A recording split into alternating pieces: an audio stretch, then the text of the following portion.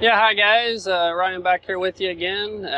We finished up our delivery down there in McAllen, Texas, down by far. It went pretty smooth, a lot better than I thought it was going to go. Looking at the Google reviews at that place, was really in and out there in about an hour or so, and I would have been out there a lot quicker if I would have been at found the right door, and had another guy that moved in and got in there ahead of me while I was looking for the doors, and I was actually there like 15 minutes before him, but they took him first. But so it would have been out a little bit quicker, but we had quite a night running down here from the Texarkana area. Had the big red stop sign on the dash, the stop engine immediately. I know I had told you guys the other day on the last video I had some issues with the emission DPF stuff. The regen kept on the regen. That night I did that video, the morning of that night I did that last video on the update for the road and all that.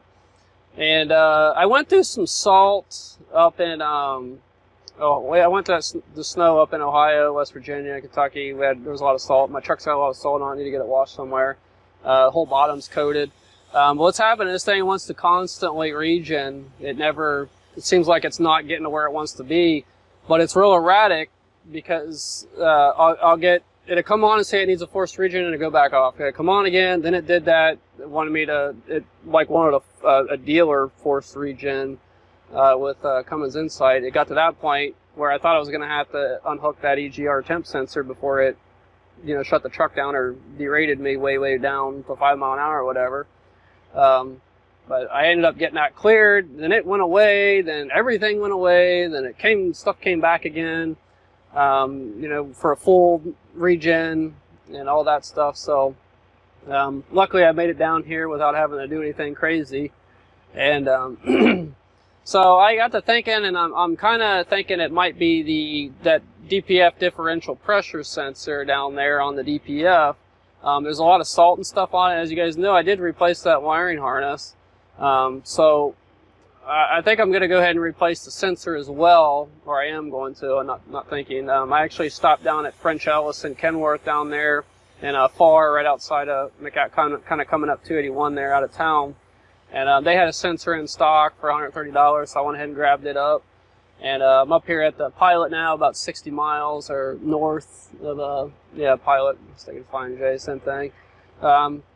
The town starts with an F up here. I can't pronounce it up here on 281. Like I said, 60, 70 miles north of the Far, McAllen, Texas area. Pretty quiet here. I've stayed here before. Pretty empty. So I'm going to go ahead and change that out. It's pretty easy to get to, but I wanted to show you guys what's going on the dash here and with the PDI. So if you're having the same problem, and if this fixes it, then that's what it is. So I mean, I checked that bellows, that exhaust bellows. There's no exhaust leaks or anything, because that could cause problems like this too. So I don't know, since that thing had been leaking for a while. I put it off. I should have fixed it a lot sooner on that exhaust bellows. So I don't know, maybe it's getting full exhaust flow now, it's not leaking, so maybe it pushed some soot up into that sensor, or maybe it could be the salt, or the salt from the road that's up in the connection or something, or somehow got into the sensor. So we're gonna replace the sensor, and we're gonna clean the contacts, and I'm gonna clean the hoses that go to the probes for the sensor as well, because there's 2 rubber lines and 2 probes before the ash and after ash on the DPF. That actually tell what percentage, what your soot levels are, what percentage that DPF's full. So, and everybody always talks about NOx sensors and all that, but this differential pressure sensor can be a problem as well. So, I'll show you what I got going on the dash, then I'll get suited up, I'll show you guys the sensor, show you what we're going to do. We'll go ahead and do it here in a minute. Then after that, I'll probably go in here and grab a shower and all that, and call it a day, hopefully. So, I'll go ahead and turn this around, and I'll show you what's on the dash here. Okay, so here's what we're dealing with right now. You got the D-rate service engine light on. That usually means you have a D-rate condition, and your boost to be limited to about 22, 24 PSI or so. So it's considerably lower than I normally get. I'm usually pushing 35-ish, when I'm under a load. And you got the flashing DPF light here is on too, so that means it wants a full forced regen right now, which I can do myself off of the PDI. I think that might actually do it on the button down here as well. So on the PDI, sorry, there's kind of a glare. You can actually see it's got the 1921 code, after treatment, DPF filter, differential pressure, data valid, but above normal operating range. So I'm thinking, like I said, it's could be in the connection, or it could be the sensor itself. So in a way that it's been really erratic, where it's been the problem comes on then goes off. I mean, I think if the filter was plugged up, then it would stay that way consistently. It'd be plugged up, not where it's fine now, then it's bad, then it's fine, you know. So that's what we got on the dash. So I'm gonna go ahead and get ready to go here, and we'll start back up here in a second. All right, so went inside, got me something to eat real quick, and threw a long sleeve shirt on to get underneath the truck here, because it's a newer parking lot here, but it's still a little dirty. I wish I had a piece of cardboard or something. But so here's the parts, the new part. Part number on this 2871960 for that differential pressure sensor. There's two of these. There's one for the EGR, then there's one for the DPF. So when I went there, I called him first. And when I got there, he had the one out for the EGR core. When I told him like 3 times, it was for the DPF, not the EGR. Or EGR, not EGR core, but EGR. So here's what it looks like. So there's 2 ports on the bottom where there's 2 lines with probes that go before ash and after ash on the DPF. And we'll get underneath there and show it to you. Only thing we're really going to need is some decent rubber gloves, if you can find some, because everybody thinks they got to wear them these days where they're driving their cars around by themselves and everything else. But I get these from Harbor Freight. They used to be like the 7 mil. These are really, they hold up pretty well. You used to be able to get them for like $12 a box. Now they're like 20. So it is what it is, I guess. So, but all right, we'll go ahead and get underneath there. Other than that, probably just need a just got a metric socket set and 3/8 ratchet. There's just 2 bolts in it, and something to disconnect that lock in the electrical socket or plug on the wiring harness down there, and that's really it. So we'll go ahead and get underneath there real quick, and I'll show you what we're going to do, and go ahead and do it real quick, and hopefully it fixes the problem. Oh, the other thing, contact cleaner, I got to grab that out because I want to clean up the contacts, because I'll show you all the salt and everything that's down there. So go ahead and grab that contact cleaner, and we'll get underneath there and see what we got.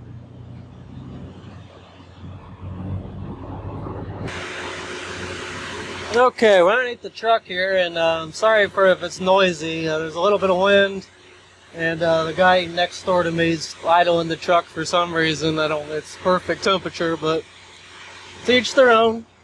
So here's the sensor. It's got these 2 bolts here that go through. Oh, my contact cleaner's blowing away. Not good. Oh. Ah. This stuff's like $10 a can. I don't know how the wind caught that, but all right, back to it here.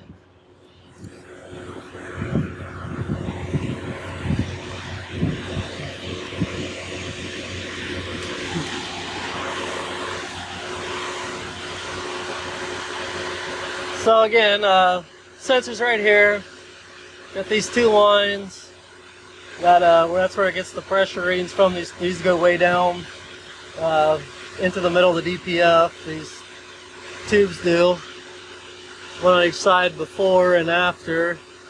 And these should just pop out once you press this in. But I'll probably have to use my other.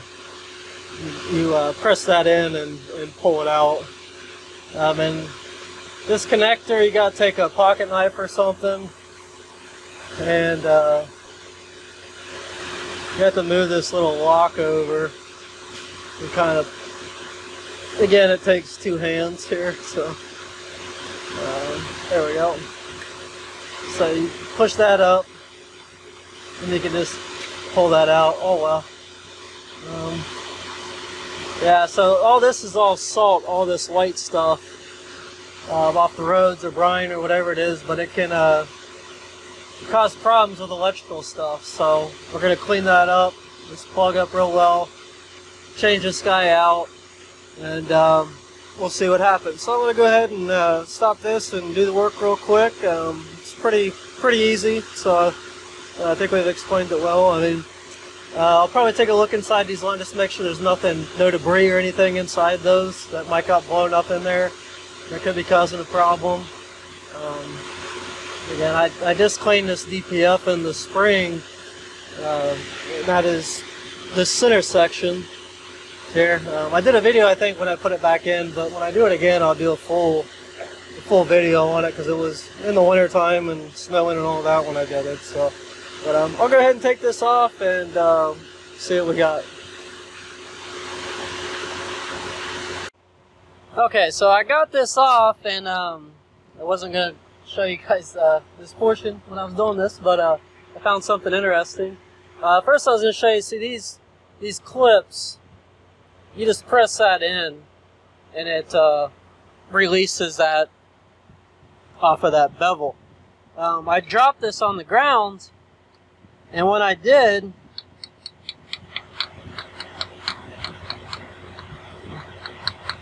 anyways, that water came out, or whatever that is. So this had fluid in it, or water, or something. So that's probably an issue. There probably shouldn't be water in it. I can't get it. No, there's a little bit more. See it coming out right there. And that was on the inlet side. So somehow this got water in it, or salt, or something. So I'm feeling a lot better about changing this out being the right decision. So I'm going to go ahead and clean this plug out here with the contact cleaner. Let's go ahead and show it.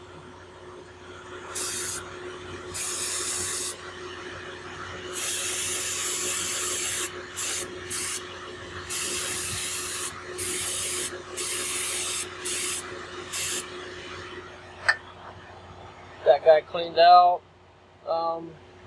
I actually just blew on these just to make sure there was no restriction. So I probably want to wash my lips off before anything or something like that. So they both seem clear. But now that I'm seeing that there's water or something coming out of this, that isn't right. So I'm gonna go ahead and put this back in, or put the new one in. And these little lines here, they just push on there and clip on. The two bolts right there, and I'll plug it back in and lock the clip in, and that's pretty much it. So I'll go ahead and get this done, get everything cleaned up here, and we'll go back top side and see what we got. Alright, so back in the truck here, started it up. The other guy must have figured out that it was nice outside, so he shut his truck off and opened up his windows, and there was a lot of open spots here, so instead of being the bad guy with my truck idling with the fan kicking in and out when I'm doing a regen, I decided to spin it around and pull into another spot. I don't usually park like this because sometimes it can be a hassle to get back out. So once I get done with everything I got to do, I might flip it back around and park somewhere else or back in. I like to back in. So I'm doing a regen right now. It took the DPF light off. The check engine, the service engine light's still on. You can still see that down there. That way, still on. So gonna go ahead and let it do its thing. It'll probably take an hour or so. Then once I do that, once it gets down out of that, it won't let me do. You can actually on the PDI up here, you can actually reset the differential pressure levels or whatever, the sensors basically on the before ash and after ash. So I'm going to do the regen, then I'll go in and do those restriction tests and reset those sensor back there, the restriction levels, once I do this, but it won't let me do it until I do a regen. So like I said, hopefully that was a good thing with that water being in there, and like I said, we'll see what happens. So we'll let you know. All right, so we're back. The truck did a regen for about an hour, maybe a little bit less, which is a good thing. The other day, yesterday actually, when I stopped in the morning, since I was having all that trouble, I put it into a forced regen over there south of Texarkana, and it went on for about 3 hours, and I finally stopped it manually myself, so it never did finish. So it's a good sign that it only did it for about 50 minutes or so and actually stopped itself. The truck stopped it, shut down. Then I did the restriction test on the differential pressure sensor. I just forgot the word of it. On the before ash and after ash, both of those passed. It gets pretty wild when you do that. On the PDI here, it has that function where you can do the force regen and where you can do the differential pressure test or restriction test. And so this thing it'll rev up to about 2,000 RPM and it'll stay there for about 3 or 4 minutes, and then so it gets really loud. So we got that finished. Like I said, both of those passed. So now I'm gonna go ahead and whip this thing around here and get backed in and maybe try to go in there and grab a shower and call it a day, and head over to Laredo tomorrow and grab another load. So I'm going to show you guys real quick here, this on the PDI, if you can see it without a glare, those two functions for your emission system on here. So I'll go ahead and flip this around and show you guys that. Okay, here's the PDI, and I've done a video on this before, so if you haven't seen that video, you can look that up on the channel. You'll go to Vehicle Diagnostics. This Run Diagnostics Check, this is going to show you any codes. And I got this coolant level sensor code coming up because there's somewhere in the customer side of the PACCAR harness, not the Cummins harness, that goes up to that. Something ain't right in there, something's loose, and I need to buy the harness, but it gets really annoying with that thing dinging the whole time. I mean, those sensors are notorious for doing it, so I just unplug it and I check my coolant level every day. So I mean, that is an option. It'll put your check engine light on, but it won't derate the truck or shut the truck down. But if you do decide to unplug it to get rid of the noise, the dinging, the little alarm, and just be sure to keep an eye on your coolant level. So you can clear fault codes, but the truck has to be off with a key on. This one obviously won't go away, so I have no codes now. And I didn't show you guys, see the dash, no more derate light, no more DPF light. I've obviously had the check engine light on for that coolant level sensor, but all the bad stuff, nasty stuff we had 2 hours ago is gone. So we'll see how she performed tonight or early morning tomorrow. We'll run over to Laredo. We got some higher speed limits out here, so we'll put her to the test. Now we'll go back to Vehicle Diagnostics again. You got to Run Diagnostic Tests, and this is where you get that after treatment particulate filter regeneration. So this is where you can do a forced regen, and this does it. It gets a lot hotter and does it a lot more thoroughly than what the truck would do it if you hit that button on your dash. Now this DPF restriction test, this is what tests that differential pressure. I keep forgetting the word after. So you have before ash and after ash. So you'll hit which one you want to do, and then that's when the engine revs up really high for a couple of minutes, and then it'll come back and it'll say if it passed or failed. So then if you want to do the other one, you got to wait for a couple minutes. If you hit it right after, it won't let the test start. So you got to wait a couple minutes in between. So that's pretty much those features. You have to, I know somebody was asking or had asked, they didn't have these on theirs. You actually have to update, you have to do an update on your PDI. You have to connect it to Wi-Fi. You can go on here. But if you're going to connect to your phone, you have to have it on the 2G. On the 5G, it won't connect. But once you have it, you switch your phone settings on the Wi-Fi to 2G and it connect, and it'll download. I hook mine up about once a month just to check for any new updates or anything, because mine did a whole update and changed the whole screen look, and it gave me those two new features. Before, I didn't have the regen feature or the differential pressure restriction test. So that's when I did that big update, it changed everything and gave me those two test features. So And also it changed this screen too. It used to just give you like the code. It did, and now it gives you a little bit more information there. So that's pretty much it on the PDI. So I'm glad to see that we got a clean dash other than that coolant level sensor thing, but I don't really care about that. So let me flip this back around. So that's like I said, you gotta be really careful with this stuff when you're messing with these emission systems. Get out of the truck. It's a little bit warm in there. That thing gets to about 1200 degrees.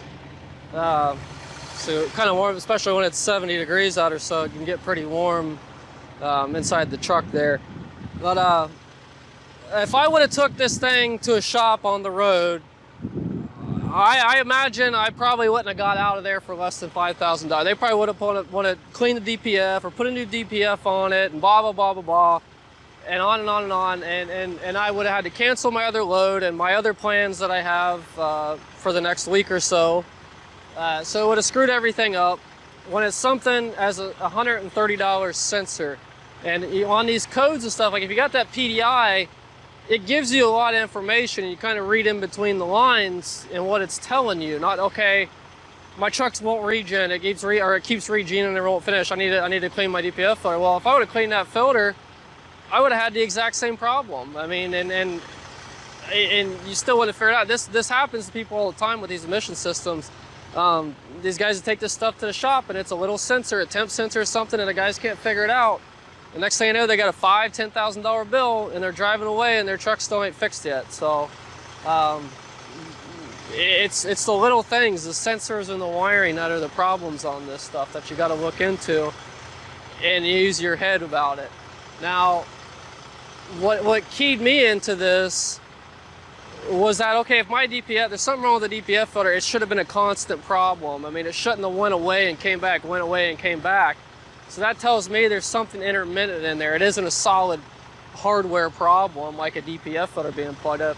It just didn't seem right that it would come then go away, come to get severe then go to nothing. And that tells me it's something sensitive, like a sensor or wiring. So like I said, we're gonna run it tonight. I'm satisfied with the way the regen went and everything, and we'll see what happens. So losing my train of thought here. But if you guys haven't subscribed to the channel, please do that. We're always putting out videos on maintenance, owner-operator trucking, Landstar stuff. We do the farming thing, farm stuff, projects at home. Always got something going on.